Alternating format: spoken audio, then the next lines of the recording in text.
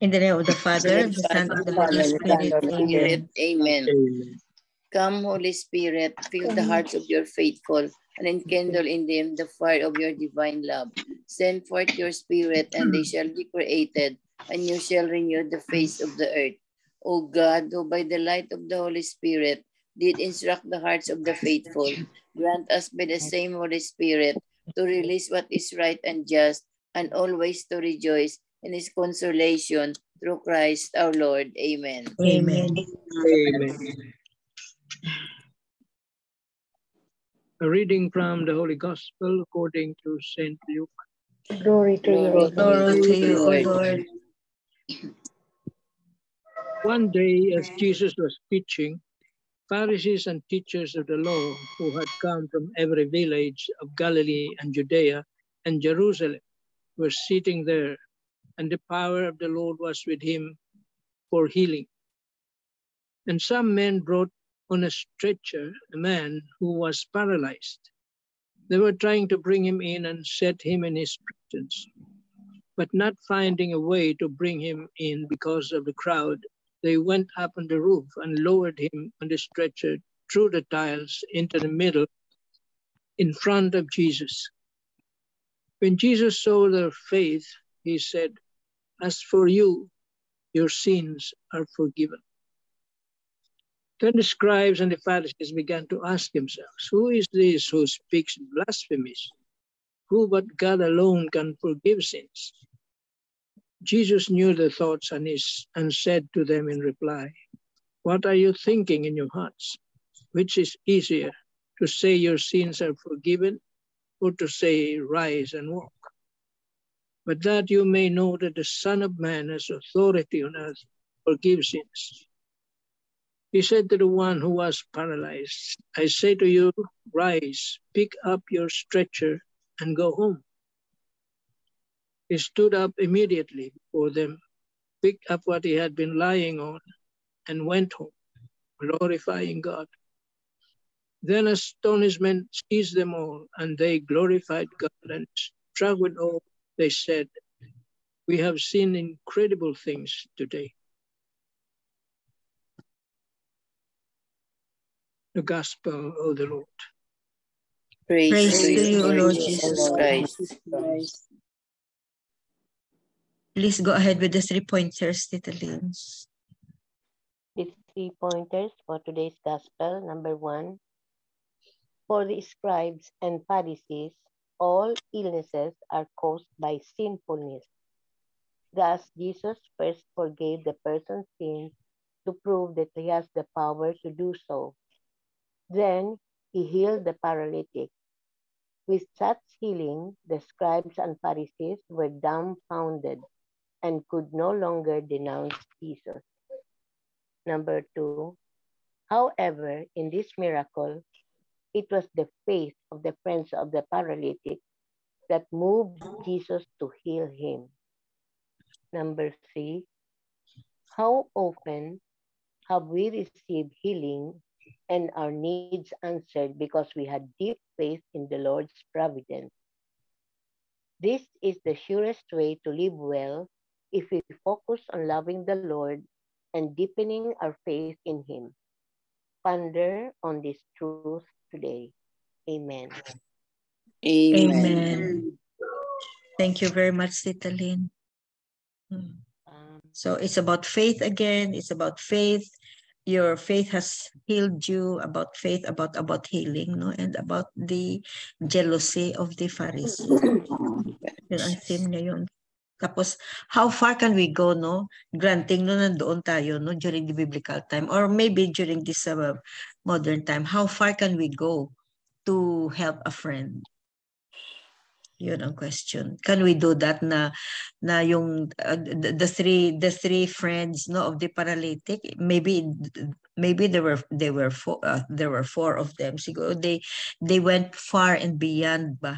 Far and beyond, na imagine, just to help their friend, the paralytic friend, to be healed, to see Jesus and get healed, no? They went up to the roof, no? Sa rooftop, and then they removed some parts of the tiles, no? And then doon ginlower nila ang stretcher ng friend nila in order for the friend to get healed. Nakita ni Jesus, nakaka-touch nga. The scenario is so touching that these friends went far and beyond. And then the faith is so tremendous. Yun ang nakaka-touch. And then on the other hand naman, ang Pharisees, the Pharisees are so proud and jealous na they cannot accept. They just cannot accept ang mga nakita nila sa mga ginagawa ni Jesus. So that's jealousy. That's jealousy and pride. So we have 2 lessons. No, we have 3 lessons here: jealousy and pride of the Pharisees, ang compassion ng friends of the paralytic, the faith of the paralytic, and the healing. Yun. So easy to achieve, no, kung may faith ka. And if you are compassionate, no, just like these 3 friends of the paralytic, no, they're so compassionate. They're full of faith. True friends talaga. Oo, BFF, kumbaga BFF yes, talaga. BFF talaga. Oh. Imagine, no, if you were the paralytic, no, you have a friend, no, you are helpless because you cannot move, you are paralyzed. And then here come three or 4 friends, no, na they took care of you, and then they really tried their best para lang makita si Jesus, because they believe that kung maano lang ni Jesus, the friend can be healed. Imagine the compassion of these friends. Imagine, can we do that? Siguro, I don't know. Far and beyond. Maybe we can do that. True friends talaga. Like true friends, yeah. Tayo, siyempre magtulungan tayo. Kung you are already in the verge of peligro ba, siyempre hindi mo naman pwede mapabayaan eh. Hindi mo mapabayaan. Oo, tulungan talaga. Kasi magtutulungan talaga. Siyempre. Amen. Amen. Bayanihan yan sa atin, no? Yeah, bayanihan. Oo, Tita Becky. Oo. And na-accomplish yung love thy neighbor as you love yourself. Yeah. Mm-hmm. And love God above all, di ba? Kasi yung faith. Ang faith nila eh. Ang my faith body nila. and soul talaga. The faith should be with the mind, the body, the soul. Everything. Kasi kung kulang ang faith, no? Hindi. Wala. Kung kulang ang faith, nila pag they are in danger. Isipin mo just nga sa itaas, butasan nilang itaas. Grabe yun. They went to the rooftop, no? Karga-karga nila yung paralytic na friend nila. Oo. Sinira pa nila kasi kinuha yung ibang part ng tiles ng roof, and then doon nila ginkuhan ang friend nila. Imagine. Nagpaalam kaya sila sa may-ari. Sa mind nila, ang friend nila eh. Ayun, sa kanila, maano nila. Para lang ma-heal ang friend nila. Save nila para ma-cure. They save one life talaga. Oo, and then your faith has saved you, no? And then has healed you, and then their sins are forgiven because Jesus saw the hearts na pure ang hearts nila ba, and then very, very compassionate talaga. Love thy neighbor. Nakaka-touch talaga. Yeah. Maski na modern life natin, no, we are not like Jesus, no, pero makita mo, no, ma-touch ka talaga na naku, mga ganyan ba. They really went far and beyond na. Imagine, magsaka ka doon sa rooftop tapos para karga-karga mo pa ang paralytic. It's not easy. Mabigat. Yan lang, pag-alsa lang paa mo. Mabigat na nga eh. Mabigat. Yung pagsira lang ng roof, Na, alam oo. siguro ng may-ari yun. And then, of course, they try their best na hindi Oo. ma-hurt ang friend nila, na baka mahulog, baka Oo. kung ano dyan. And yet, no? Baka So beautiful kargahan nila scenario. No? duyan. Oo. They have their Kita faith Wala duyan. naman na duyan maalagaan doon ni Lord. noon. I don't know kung Kargahan anong nila. stretcher, siguro. I don't know. Oo, walang stretcher eh. I don't know kung Duyan anong siguro ginamit kita. nila. Baka Baka blanket kumot. lang. Yan, blanket lang siguro. Blanket. Oo. So, very, very touching talaga ang friends, no? Yeah. Very touching. So, Forever talaga. BFF. BFF talaga. May dagdag ka, Tito Mans? Tita Belen crossing. Wala pang haro kasi. Wala. O si magharo cathedral tayo muna and then si Tito Manny. Sige, please go ahead. Please go ahead, Tita Beck, sa Haro Cathedral. Maganda ang Haro Cathedral. Nagmamadali si Tito Manny. Okay, from Haro Cathedral. Contentment is not all about having what you want, but grateful enough for the needs others can have. Learn to appreciate the blessings of others. Otherwise, you'll be a prisoner of your own envy. Good life is not all about counting your blessings, but rejoicing as well for those received by your others. Never be deluded by the anguish of being envious to others' welfare, lest it shows how discontented you are of what belongs to you. What consumes your mind will control your life. Happiness is determined by how freely you recognize God's graces and provisions. What benefits others may not be suitable for you and vice versa. God knows what is best for each of us, and there's no point of claiming what does not pertain to you. Much as you are grateful of what you blessed you, be more thankful that others share the same rewards as you. This is where contentment is founded. This is where true happiness lies. When you are never affected by jealousy and pride. It's when you share your care that love can matter. And thank you for your care, O Lord. Amen. Amen. Amen. Oh, beautiful thing. Totoo. Wow. It's true. Don't be affected by jealousy daw. That's all. Kasi jealous and very, very proud and jealous ang Pharisees.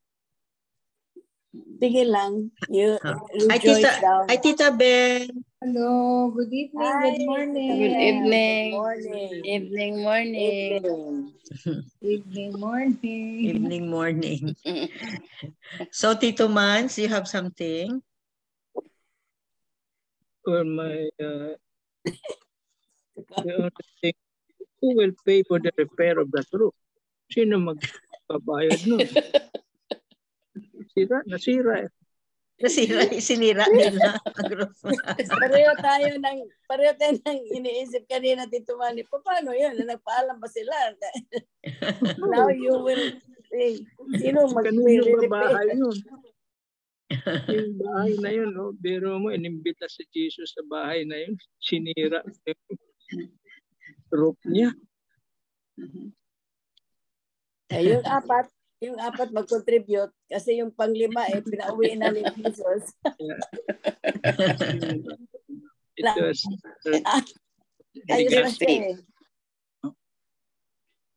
Siguro hindi naman panuhin ng may-ari kasi alam niya naman nga may nangyari na siyempre may nangyari dahil importante ang nangyari. Siguro hindi na pag-anuhan ng may-ari, sige na kasi gumaling na yun ang ang tao. Sige na lang, okay lang. Because may faith sila. Sabi ng may-ari, may faith sila kay Jesus na siguro si Jesus na rin ang mag-ayos Tito Manny. Okay. Sige. But the poor people, how many people who helped him? 4? Parang 4 yata. Lamang 4. Pero hindi natin alam. Siguro 4 para balance, no? Yeah. Dalawa sa Most head, likely. dalawa, no? Most likely, baka 4. 4 people showed faith. Compassion, faith. And Jesus countered it with mercy and compassion. That's why he healed the person. He saw the faith of those people who helped the paralyzed man. See? And in the gospel, we can see that there was some kind of, let's say, collaboration of the people. They collaborated to help the paralyzed person. And with that, Jesus forgave their sins. Imagine that Jesus forgave their sins and healed the paralytic. And then it says also that we must also cooperate, helping each other, because we don't save ourselves alone. There must be cooperation. God offers us the gift of salvation, but we must cooperate.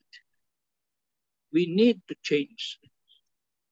There must be a change. Like Advent season, that is for us to repent, change our ways.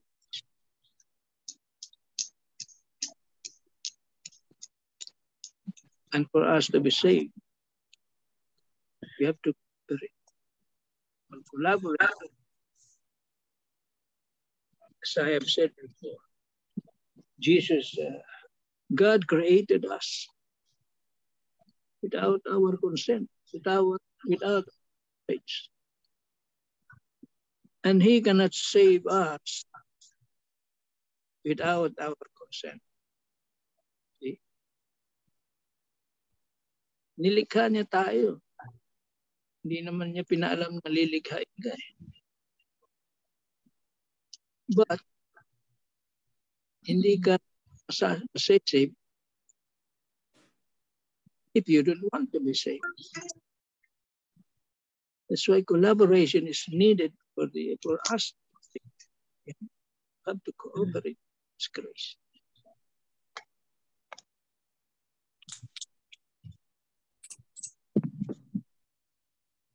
And the Pharisees says that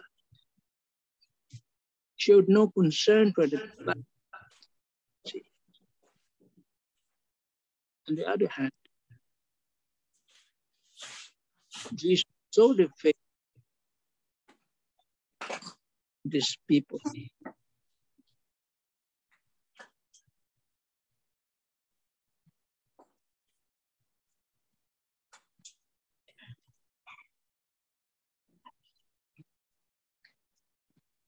And that this Advent season, while we are making our preparation, material preparation, we must also take care of our spiritual preparation, which is more important.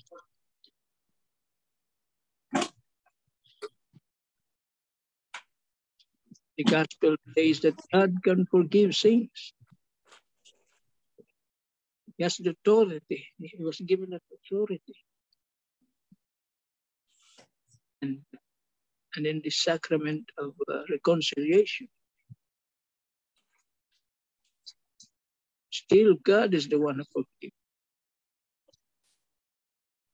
The priest is only in persona Christi, acting in the person of Christ. It is really God who forgives sins.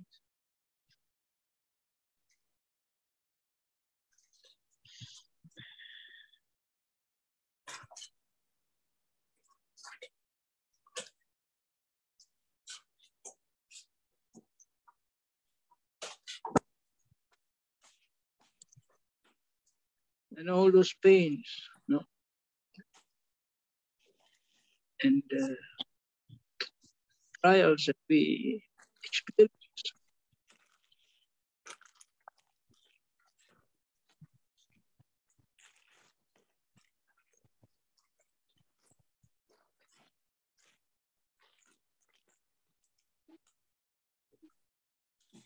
It's also a source of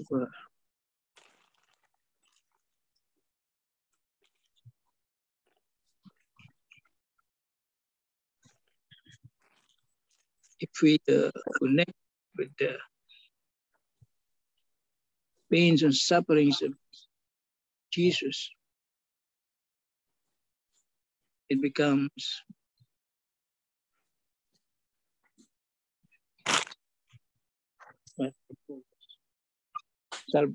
salvific.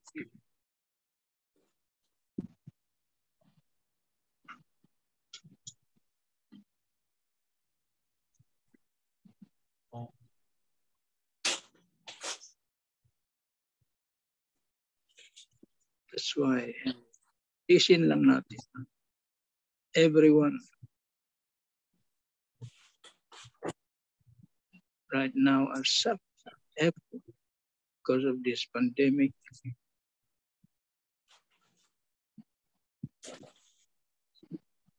We offer all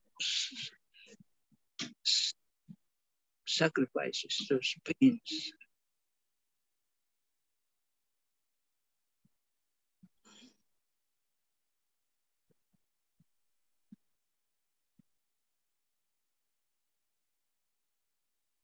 And if we, it becomes redemptive when those pains are over.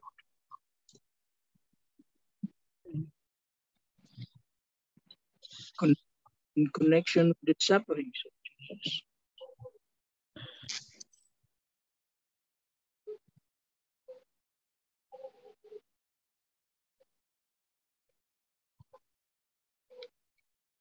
Pero sino bang gustong maghirap? Who wants to suffer? Who wants to experience pain? Mahirap. No?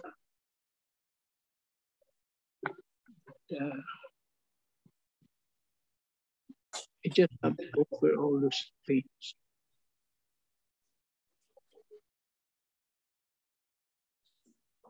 And when offered the sufferings of Jesus, it becomes redemptive.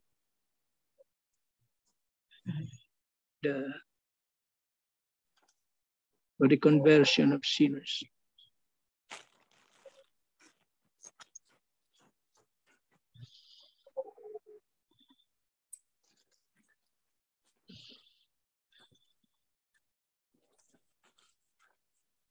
Amen.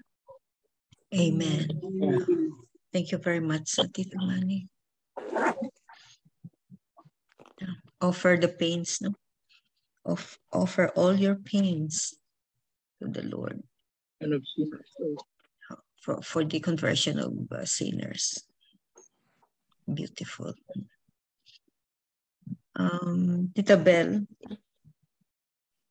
may ano dyan, may Marino das Marinas. Ako nang ginano. Beautiful din. Reflection. It starts with how far are you willing to go to help a person in need?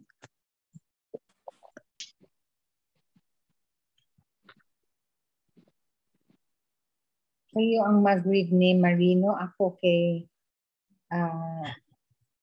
Tapos na ang Haro Cathedral?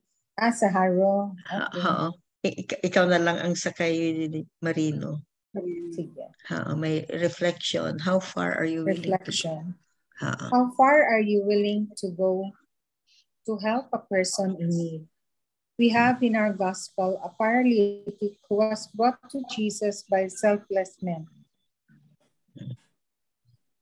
Men who did not think of their own safety so that they could help.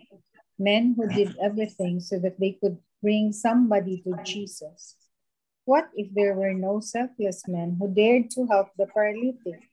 The paralytic would have remained paralytic for the rest of his life. But he was very blessed that he encountered these men who helped him go near Jesus. When we help someone in need, we are opening ourselves to enormous blessings from God. This is what happened to the men who brought the paralytic to Jesus.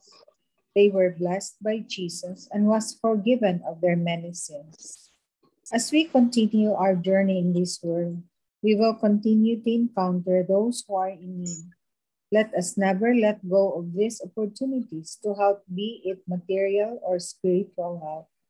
If it would require to momentarily forget our own selves so that we could extend a helping hand, let us help by all means. Every effort that you do for others is always rewarded by Jesus. From Marino das Marinas. Very true. No? Oh, amen. Amen. Amen. So very true.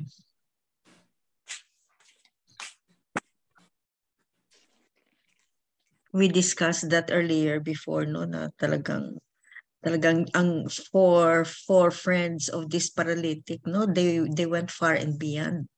Yeah. Just to help this paralytic friend, no, and then imagine, no, Imagine. sa atin lang, that man is paralytic, tapos buhat-buhatin mo papunta ng rooftop. And tapos to open the roof, ang tiles ginano nila. Oo, tapos they were so careful siguro na hindi mahulog ang friend nila.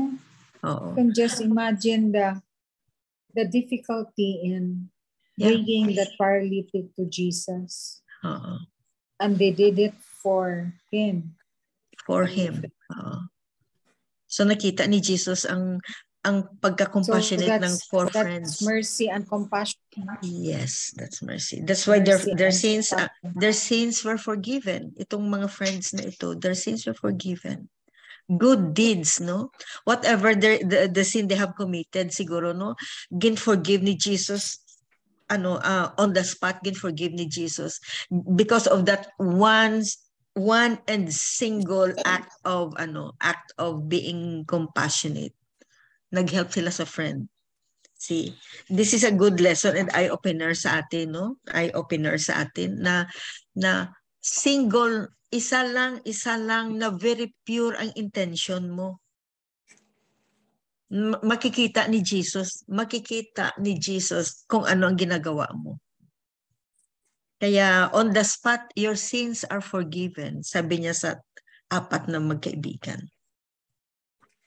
So, sins that they have committed in the past, on the spot, gin-forgive sila ni Jesus because of that one gesture. Gin-help nila ang ilang friend para lang makita si Jesus, para ma-heal ang kaibigan nila. It's an eye-opener sa atin. No? Eye-opener. We don't do anything. We don't do something na God is not aware of. Yun lang. Little things, maski na how small it is, how little it is, na sa atin is parang baliwala. Pero in the eyes of God, that's something. In the eyes of God, it is already something. Amen. So, amen. Beautiful, no? Very beautiful ang gospel ngayon. Very beautiful. Very beautiful. Any other rejoinder?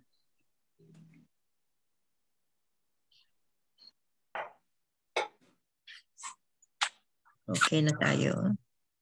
So, closing prayer na. So mag-closing prayer na tayo, Tito Mans. Kanina na si Tita Becky. Gusto ko lang sa Tita Bells. Sige, Gabilen. Oh Lord God, you are mighty. We thank you for this gathering. Bless all of us and praises to you, Lord, and shower us with blessings and keep us guidance. Holy, holy Lord God Almighty. Amen. Amen. Amen. And glory be to the Glory be to Father, the to the Father, Son, to to the the Holy Holy Spirit, Spirit, as As it it was was in in the the beginning, beginning, ever, and is now and ever now shall and be, ever shall world be, without world end. without world end. Amen. without end. Amen. In the name In of the the name In the Father, name of the the Son, Father, and and the of the Holy Son, and of Spirit. the Holy of Spirit. Jesus. Amen. Thank you Good Bye. all. Bye. Amen. morning. Thank you. Take Thank you. care. Good night, Bye. Good Philippines. night. Bye. Bye.